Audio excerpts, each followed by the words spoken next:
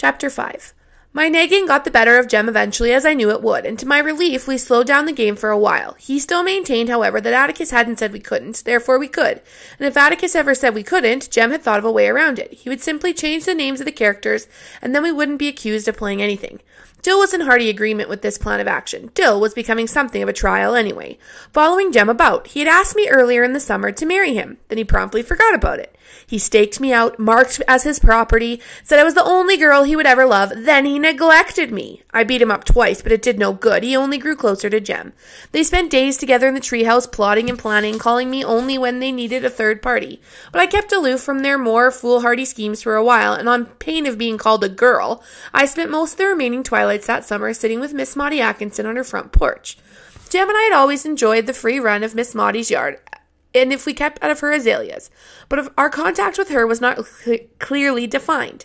Until Jem and Dill excluded me from their plans, she was only another lady in the neighborhood, but a relatively benign presence. Our tacit treaty with Miss Maudie was that we could play on her lawn, eat her scoopernogs if we didn't jump on the arbor, and explore her vast back lot, terms so generous we seldom spoke to her. So careful were we to preserve the delicate balance of our relationship, but Jem and Dill drove me closer to her with their behavior. Miss Maudie hated her house. Time spent indoors was time wasted. She was a widow, a chameleon lady who works at her flower beds in an old straw hat and men's coveralls. But after her 5 o'clock bath, she would appear on the porch and reign over the street in magisterial beauty. She loved everything that grew in God's earth, even the weeds, with one exception. If she found a blade of nutgrass in her yard, it was like the Second Battle of the Marne. She swooped down upon it with a tin tub and subjected it to blast from beneath with a poisonous substance. She said was so powerful it'd kill us all if we didn't stand out of the way. Why can't you just pull it up, I asked, after witnessing a prolonged campaign against a blade not yet 3 inches high. Pull it up, child, pull it up! She picked up the limp sprout and squeezed her thumb up its tiny stalk. Microscopic grain oozed out. Why, one sprig of nutgrass can ruin a whole yard. Look here. When it comes fall, this dries up and the wind blows it all over Maycomb County. Miss Maudie's face likened such an occurrence upon an Old Testament pestilence. Her speech was crisp for a Maycomb County inhabitant. She called us by all by our names, and when she grinned, she revealed 2 minute gold prongs clipped to her eye teeth. When I admired them and hoped I would have some eventually, she said, "Look here." With a click of her tongue, she thrust out her bridge work, a gesture of cordiality that cemented our friendship. Miss Maudie's benevolence extended to Jem and Dill whenever they paused in their pursuits. We reaped the benefits of a talent Miss Maudie had hitherto kept hidden from us. She made the best cakes in the neighborhood. When she was admitted into our confidence, every time she baked, she made a big cake and 3 little ones. And she would call across the street, "Jem Finch, Scout Finch, Charles Baker Harris, come here." Our promptness was always rewarded. In summertime, twilights are long and peaceful. Often as not, Miss Maudie and I would sit silently on her porch, watching the sky go from yellow to pink as the sun went down, watching flights of martins sweep low over the neighborhood and disappear behind the schoolhouse rooftops. "Miss Maudie," I said one evening, "do you think Boo Radley's still alive?" "His name's Arthur, and he's alive," she said. She was slowly rocking in her big oak chair. "Do you smell my mimosa? It's like angel's breath this evening." "Yes'm. How do you know?" "Know what, child?" "That Mr. Arthur's still alive." What a morbid question. But I suppose it's a morbid subject. I know he's alive, Jean Louise, because I haven't seen him carried out yet. Maybe he died and they stuffed him up the chimney. Where did you get such a notion? That's what Jem said he thought they did. He gets more like Jack Finch every day. Miss Maudie had known Uncle Jack Finch, Atticus's brother, since they were children. Nearly the same age, they had grown up together at Finch's Landing. Miss Maudie was the daughter of a neighboring landowner, Dr. Frank Buford. Dr. Buford's profession was medicine, and his obsession was anything that grew in the ground, so he stayed poor. Uncle Jack Finch confined his passion for digging to his window boxes in Nashville, and stayed rich. We saw Uncle Jack every Christmas, and every Christmas he yelled across the street for Miss Maudie to come marry him. Miss Maudie would yell back, "Call a little louder, Jack Finch, and they'll hear you at the post office. I haven't heard you yet." Jem and I thought this a strange way to ask for a lady's hand in marriage, but then Uncle Jack was rather strange. He said he was trying to get Miss Maudie's goat, and that he had been trying unsuccessfully for 40 years, that he was the last person in the world Miss Maudie would think about marrying, but the first person he thought about teasing, and the best defense of her spirited offense was all of which we clearly understood. "Arthur Radley just stays in the house, that's all," said Miss Maudie. "Wouldn't you stay in the house if he didn't want to come out?" "Yes'm, but I'd want to come out. Why doesn't he?" Miss Maudie's eyes narrowed. "You know that story as well as I do." "I never heard why, though. Nobody ever told me why." Miss Maudie said her bridge work. "You know old Mr. Radley was a foot-washing Baptist. That's what you are, ain't it?" "My shell's not that hard, child. I'm just a Baptist." Don't you all believe in foot washing? We do, at home, in the bathtub. But we can't have communion with you all. Apparently, deciding that it was easier to define primitive baptistry than closed communion, Miss Maudie said, foot washers believe anything that's pleasure is a sin. Did you know some of them came out of the woods one Saturday and passed by this place and told me and my flowers were going to hell? Your flowers, too? Yes, ma'am. They'd burn right with me. They thought I spent too much time in God's outdoors and not enough time inside the house reading the Bible. My confidence in pulpit gospel lessened at the vision of Miss Maudie stewing forever in various Protestant hells. True enough, she had an acid tongue in her head, and she did not go around the neighborhood doing good, as did Miss Stephanie Crawford. But while no one with a grain of sense trusted Miss Stephanie, Jem and I had considerable faith in Miss Maudie. She never told on us, had never played cat and mouse with us, and she was not at all interested in our private lives. She was our friend. How so reasonable a creature could live in peril of everlasting torment was incomprehensible to me. That ain't right, Miss Maudie. You're the best lady I know. Miss Maudie grinned. Thank you, ma'am. Thing is, foot washers think women are a sin by definition. They take the Bible literally, you know. Is that why Mr. Arthur stays in the house? To keep away from women? I've no idea. Doesn't make sense to me. Looks like if Mr. Arthur was hankering after heaven, he'd come out on the porch at least. Atticus says God's loving folks like you love yourself. Miss Maudie stopped rocking, and her voice hardened. You are too young to understand it, she said. But sometimes the Bible in the hand of one man is worse than a whiskey bottle in the hand of your father. I was shocked. Atticus doesn't drink whiskey, I said. He never drunk a drop in his life.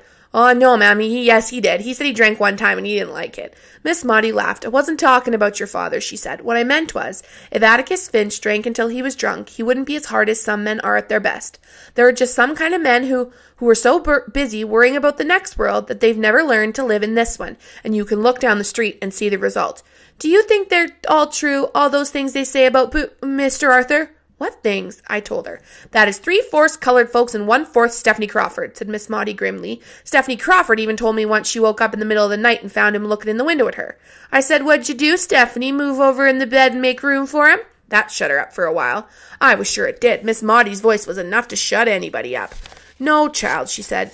That is a sad house. I remember Arthur Radley when he was a boy. He always spoke nicely to me. No matter what folks said, he did. Spoke as nicely as he knew how. You reckon he's crazy? Miss Maudie shook her head. If he's not, he should be by now. The things that happen to people we never really know. What happens in houses behind closed doors, what secrets. Atticus don't do anything to Jem and me in the house that he wouldn't do to us in the yard, I said, feeling it my duty to defend my parent. Gracious, child, I was raveling a thread. Wasn't even thinking about your father. But now that I am, I'll say this. Atticus Finch is the same in his house as he is on the public streets. How'd you like some fresh pound cake to take home? I liked it very much. The next morning, when I awakened, I found Jem and Dill in the backyard deep in conversation. When I joined them, as usual, they said to go away. Will not. This yard's as much mine as it is yours, Jem Finch. I got just as much right to play in it as you have. Dill and Jem emerged from a brief huddle. If you want to stay, you've got to do what we tell you to, Dill warned. Well, I said, who's so high and mighty all of a sudden? If you don't do it, you'll do what we tell you. We ain't going to tell you anything. Dill continued. You act like you grew 10 inches in the night. All right, what is it? Jem said placidly. We're going to give a note to Boo Radley. Just how? I was trying to fight down the automatic terror rising in me. It was all right for Miss Maudie to talk. She was old and snug on her porch. It was different for us. Jem was merely going to put a note on the end of a fishing pole and stick it through the shutters. If anyone came along, Dill would ring the bell. Dill raised his right hand. In it was my mother's silver dinner bell. I'm going around the side of the house, said Jem. We looked yesterday from across the street, and there's a shutter loose. Think maybe I can make it stick on the windowsill at least. Jem, now you're in it, and you can't get out of it. You'll just stay in it, Miss Priss. Okay, but I don't want to watch. Jem, Yes, you will. You'll watch the back end of the lot, and Dill's going to watch the front of the house and up the street. If anybody comes, he'll ring the bell. That clear? All right, then. What'd you write him? Dill said, we're asking him real politely to come out sometimes and tell us what he does in there. We said we wouldn't hurt him, and we buy him an ice cream. You've all gone crazy. He'll kill us. Dill said, it's my idea. I figured if he'd come out and sit a spell with us, he might feel better. How do you know he don't feel good? Well, how'd you feel if you'd been shut up in the house for 100 years with nothing but cats to eat? I bet he's got a beard down to here. Like your daddy's. He ain't got a beard. Dill stopped as if trying to remember. Aha! Gotcha, I said. You said before you were off the train, good, your daddy had a black beard. If it's all the same to you, he shaved it off last summer. Yeah, and I've got the letter to prove it. He sent me $2 to. Keep on. I reckon he even sent you a mounted police uniform. That never showed up, did it? You just keep on telling him, son. Dill Harris could tell the biggest ones I ever heard. Among other things, he had been up in the mail plane 17 times. He'd been to Nova Scotia. He'd seen an elephant, and his granddaddy was Brigadier General Joe Wheeler and left him his sword. "You all hush," said Jem. We scuttled beneath the house and came out on the yellow bamboo pole. "Reckon this is long enough to reach from the sidewalk?" "Anybody who's brave enough to go up and touch the house hadn't ought to use a fishing pole," I said. "Why don't you just go knock on the front door?" "This is different," said Jem. "How many times do I have to tell you that?" Dill took a piece of paper from his pocket and gave it to Jem. The three of us walked cautiously toward the old house. Dill remained at the light pole in the front corner of the lot, and Jem and I edged down the sidewalk parallel to the side of the house. I walked beyond Jem and stood where I could see around the curve. "All clear," I said. "Not a soul in sight." Jem looked up at the sidewalk to Dill, who nodded. Jem attached the note to the end of the fishing pole, let the pole out across the yard, and pushed it toward the window he had selected. The pole lacked several inches of being long enough, and Jem leaned over as far as he could. I watched him making jabbing motions for so long I abandoned my post and went to him. "Can't get it off the pole," he muttered, "or if I got it off, I can't make it stay. Go on back down the street, Scout." I returned and gazed around the curve at the empty road. Occasionally I looked back at Jem, who was patiently trying to place the note on the window sill. It would flutter to the ground and Jem would jab at it, until I thought if Boo Radley ever received it, he wouldn't be able to read it. I was looking down the street when the dinner bell rang. Shoulder up, I reeled around to face Boo Radley and his bloody fangs. Instead, I saw Dill ringing the bell with all his might in Atticus's face. Jem looked so awful, I didn't have the heart to tell him I told him so. He trudged along, dragging the pole behind him on the sidewalk. Atticus said, "Stop ringing that bell." Dill grabbed the clapper, and in silence that followed, I wished he'd start ringing it again. Atticus pushed his hat to the back of his head and put his hands on his hips. "Jem," he said, "what were you doing?"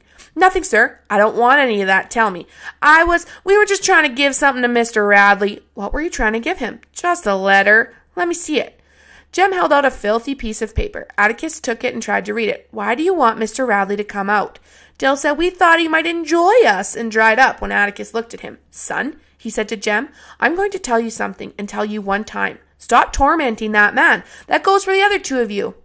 What Mr. Radley did was his own business. If he wanted to come out, he would. If he wanted to stay inside his own house, he had the right to stay inside, free from the attentions of inquisitive children, which was a mild term for the likes of us. How would we like it if Atticus barged in on us without knocking when we were in our rooms at night? We were in effect doing the same thing to Mr. Radley. What Mr. Radley did might seem peculiar to us, but it did not seem peculiar to him. Furthermore, had it ever occurred to us that the civil way to communicate with another being was by the front door instead of a side window? Lastly, we were to stay away from that house until we were invited there. We were not to play an asinine game he had seen us playing, or make fun of anybody in this street or in this town. We weren't making fun of him. We weren't laughing at him, said Jem. We were just... So that was what you were doing, wasn't it? Making fun of him. No, said Atticus, putting his life's history on display for the edification of the neighborhood. Jem seemed to swell a little. I didn't say we were doing that. I didn't say it. Atticus grinned dryly. You just told me, he said.